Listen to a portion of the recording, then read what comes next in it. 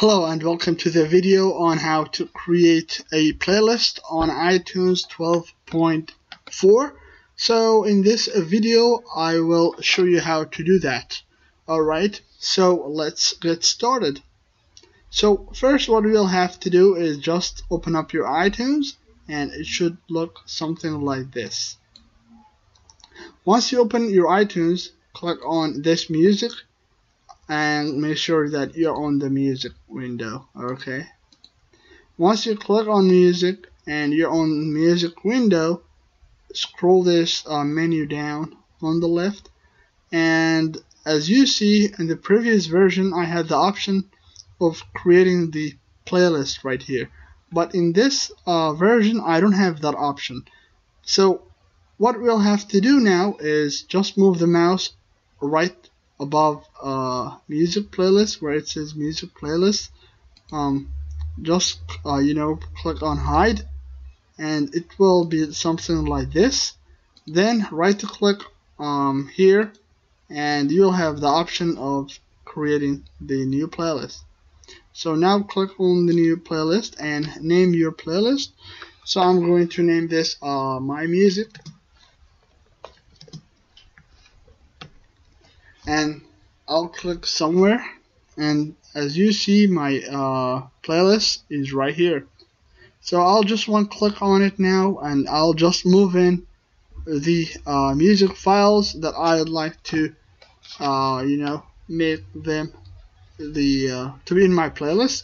So I'll just drag and drop them here, and once I do that I'll have to go and click on my iPhone, which appears right here, or yours, yours it could be iPad or iPod Touch, but in my case I have iPhone 5C. So I'll just scroll down and make a backup for myself. So make sure that you have a backup of your of your iPhone, because I'm not responsible if you lose any data of your phone. So it's always good to have a backup of your phone.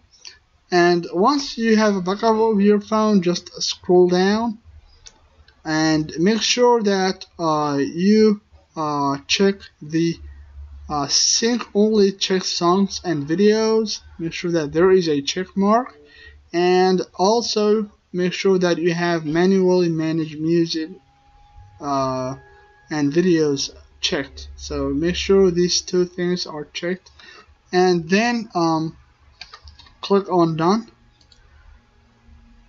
Once you click on done, now we are ready to move the playlist.